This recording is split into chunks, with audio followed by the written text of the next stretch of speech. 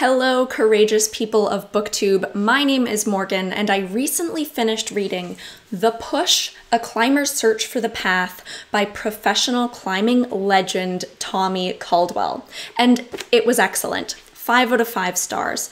Not only was his story motivational, inspiring, and incredible, but his writing style is surprisingly refreshing for an athlete talking about his athletics. Much of the book is written in this descriptive and poetic writing style, and he even uses climbing as a metaphor through which to interpret life itself. Tommy Caldwell is also just a really likable narrator. He is humble, passionate, and honest. He is probably best known for his free ascent of this extremely flat rock formation in Yosemite National Park in California in 2015. That rock formation is called El Capitan, and the side of El Capitan that he climbed up was called the Dawn Wall. He tackled this giant feat with his climbing partner, Kevin Jorgensen. And this wall was thought to be totally unclimbable before Tommy put together a path all the way up its side. There is also a documentary on this project called The Dawn Wall, which you should totally watch before you read this book. But even before that, stick around because I have brought in a climbing friend of mine to discuss this book.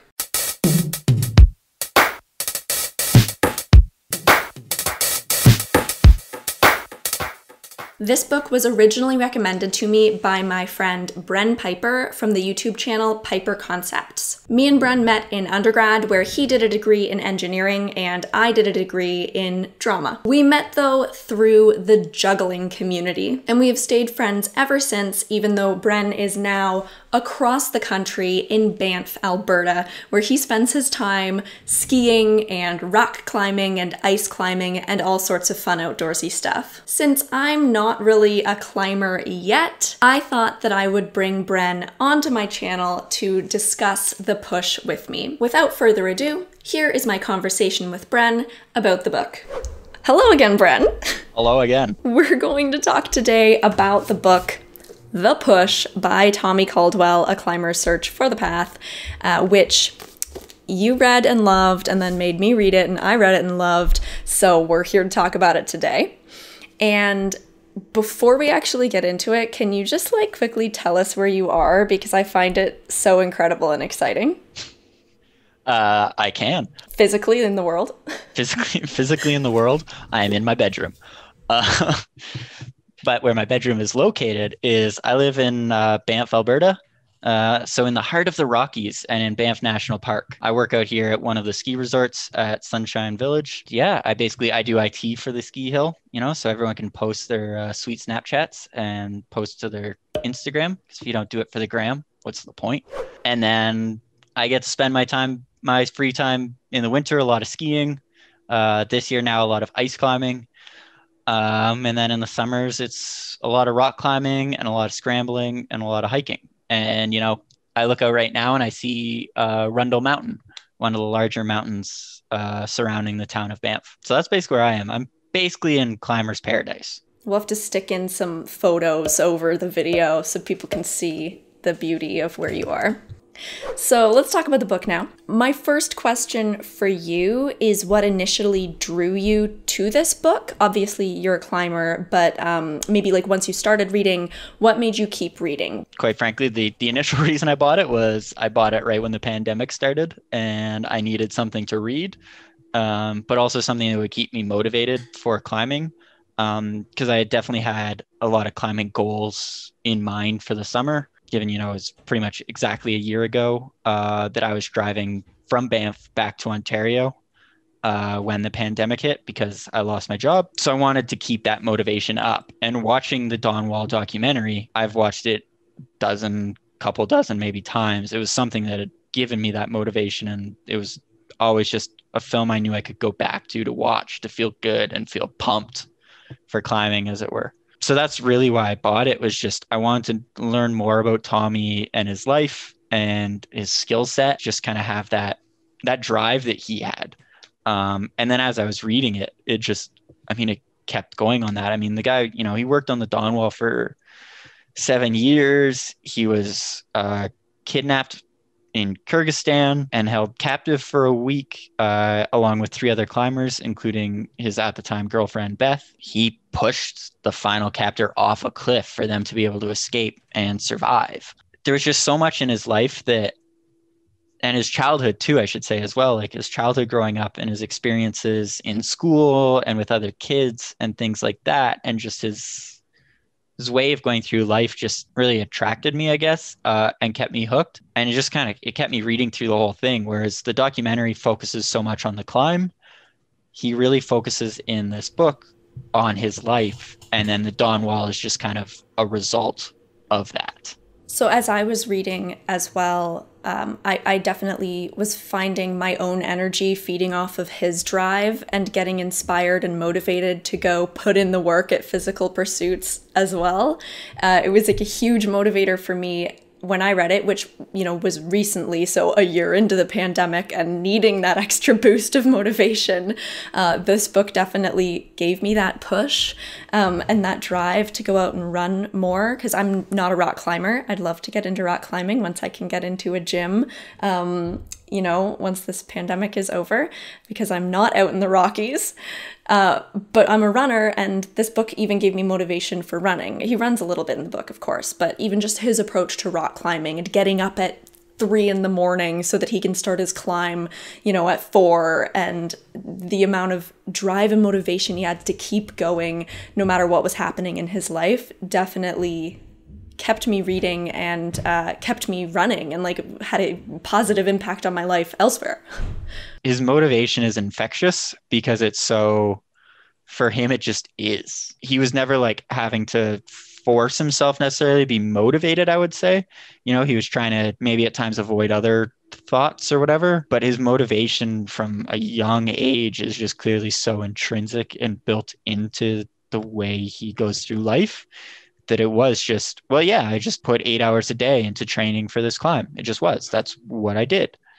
And it's infectious to see how normal it is for him, I guess. And it makes you want to have that same feeling. That was one of the points too that I think I messaged you while reading, that I was like, I cannot believe how much time he puts into training, because he it's not detailed, but he goes into a bit the hours that he spends training, and sometimes it's 16 hours a day training. You were speaking about this intrinsic motivation from a young age, and one of the passages that sticks out to me so strongly in my memory is when he, as a young child, I think he was elementary school, there's this competition in his school for who can run the most kilometers or miles, I guess, probably, in the summer, I think, something like this, or throughout the year. It was an athletic competition, and all the other kids, they ran maybe, it was 500 miles or something in the whole year. And he did over double what any other child did, because he was just so motivated. He had such drive. And then they didn't give him the prize because they didn't believe he could even do that amount of miles. And that just made me so upset that our school system is demotivating these children that are so highly motivated in areas that aren't just academics. So that hit me in a spot as somebody who's passionate about the education system. So there's so much in this book that isn't just about rock climbing. And his family, his dad was a powerlift bodybuilder rather, and a rock climbing guide and a rock climber. So his whole childhood was climbing as well, and skiing and things like that. It wasn't even that they didn't give it to him. He just went, yeah, this makes sense that they don't believe me and it's whatever, and just didn't mention it to anyone.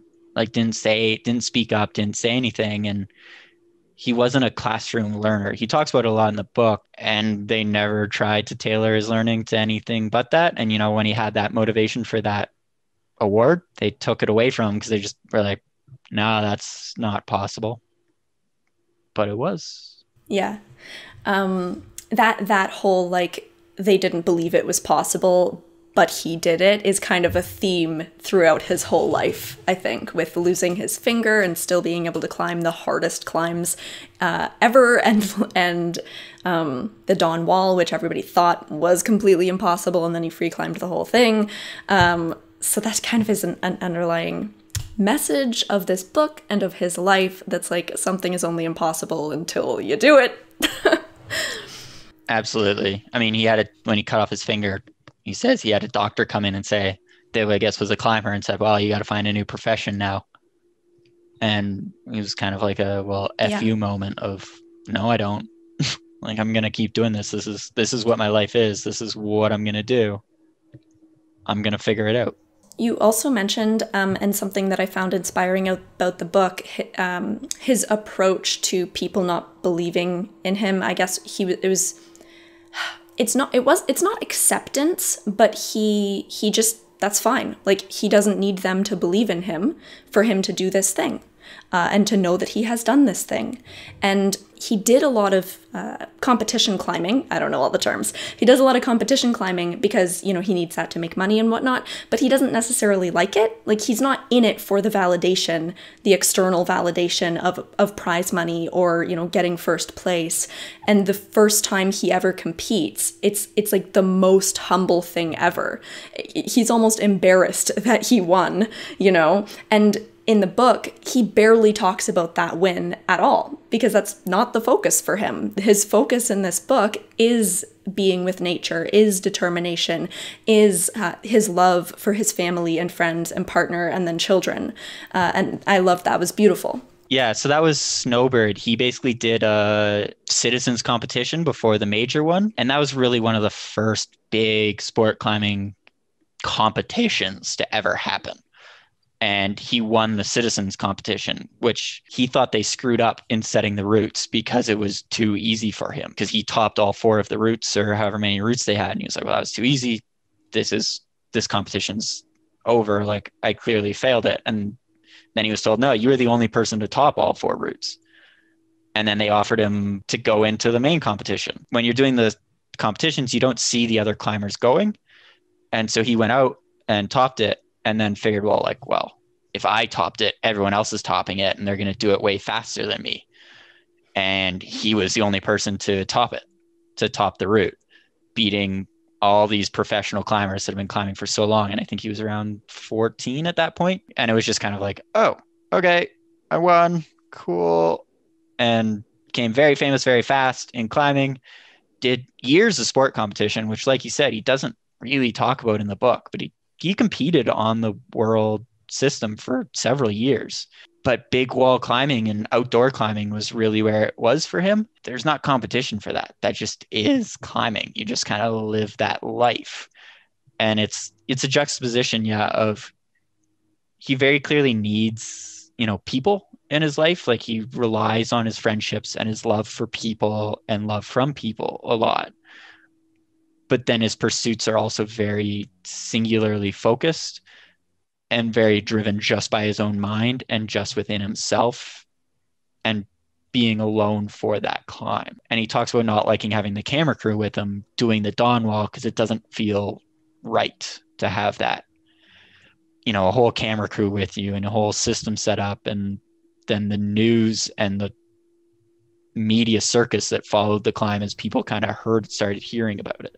Let's move on now then to, I guess, the core message that you get from this book and what's most important about this book for you personally. And I'll just say for me, it was this importance that you just mentioned of having friends and family around, even though he's doing a solo sport. And at times he asks himself, why am I doing this? And like, am I so selfish that I spend all my time by myself doing the thing that I love? And, neglect my relationships and, other life things. But in the end, like, rock climbing, as much as it's technically solo, you can't help somebody on the rock climbing.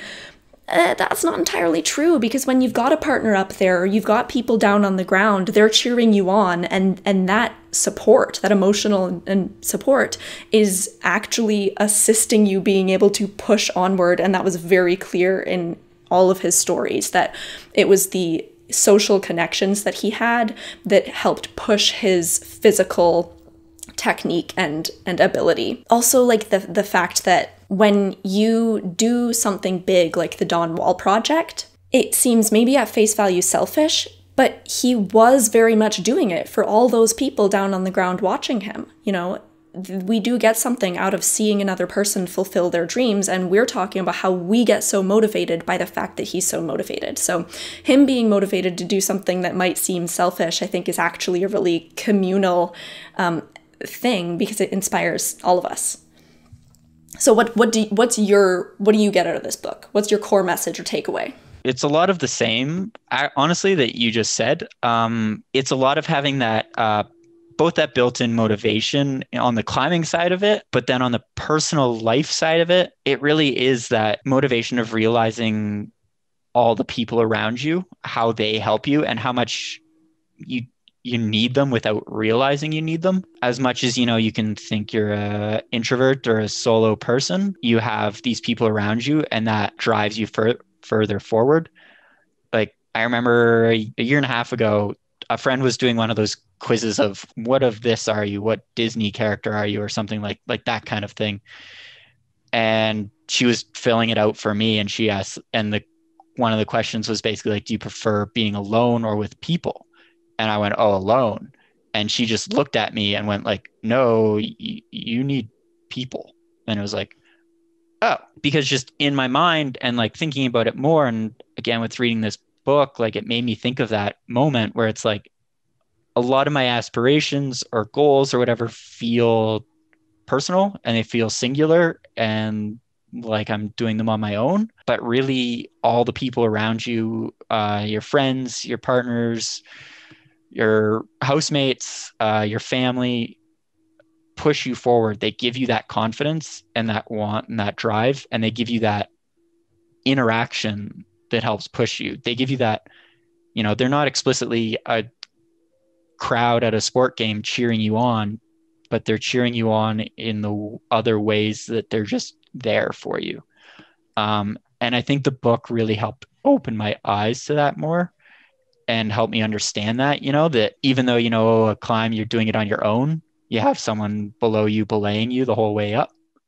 And that's your family, that's your friends, that's the people in your life doing that for you. So speaking of this comparison between life and climbing, because we're talking a lot about climbing, motivation for physical pursuits, motivation to reach our goals, but also our support in life, and these things cross over. But in his actual writing style, they become metaphors for each other. And this is what I absolutely loved about the writing of this book, because, his story is great, but I do love me a good piece of writing. And I was actually super impressed by the writing in this book, the way that he uses rock climbing as a metaphor for life, and especially his social relationships. He does this thing at the beginning of each chapter where he writes for about a page and a half in italics, and he will describe in detail, using poetic language and descriptive imagery, the crux moment, I want to say, of the chapter, right? So the most challenging moment that's going to be in the chapter, he introduces it in this really poetic language, which I thought was a beautiful metaphor for literally demonstrating how the chapter of a book is like a pitch in a larger climb, which is the book. And he directly makes that comparison between writing a book and climbing the Dawn Wall at the end of this book. But also he will use climbing terms to describe life moments, like we were at the crux of our relationship. So that's what pushed this for me to be an excellent book, as opposed to just a memoir that's, on average level. Is there anything about the writing style itself that drew you to this book? Climbing outside of sport climbing, you're always seeking sponsorships. To be able to do it for a living is really hard.